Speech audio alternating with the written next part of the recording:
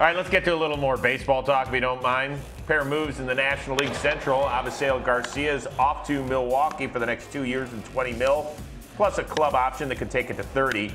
20 homers, OPS of almost 800 last year in Tampa.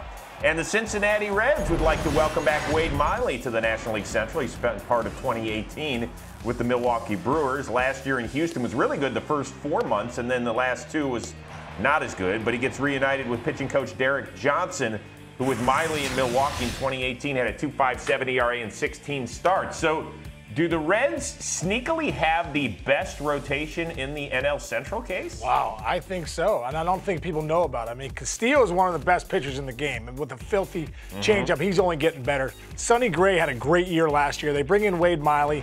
Trevor Bauer, they got that trade at the deadline last year. I mean, he's going to have a great year. I mean, he's got great stuff.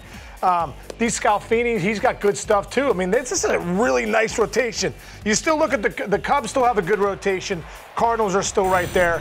But I tell you what, man, when I look at Cincinnati's rotation, I'd have to think right now, going into 2020, they probably have the best rotation in that Central Division.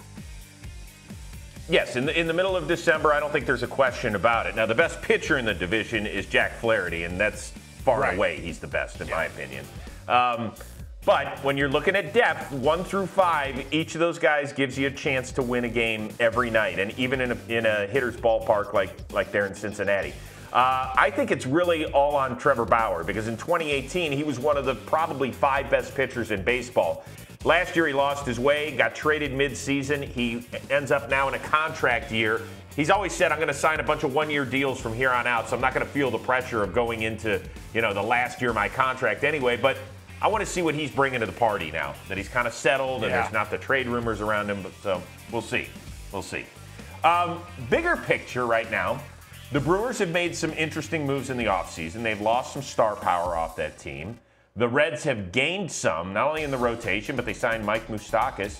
Which team do you like better between Milwaukee and Cincinnati? Wow. I mean, the lineups match up really well. I mean, they really do. I think, top to bottom, they really do. But I tell you what, I think Moose switching teams. Moustakas was with the Brewers. Now he switches over to the Reds. I think his presence in the middle of that lineup, he's going to love hitting out there in Cincinnati, although Milwaukee's a great place to hit too. But, he's going to hit 30-plus home runs, drive in close to 100 runs.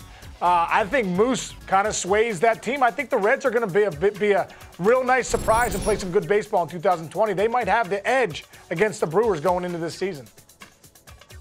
I think so for 2 reasons. Number one, I think the rotation is monumentally better. Outside of Woodruff, who can I really count on in Milwaukee's rotation?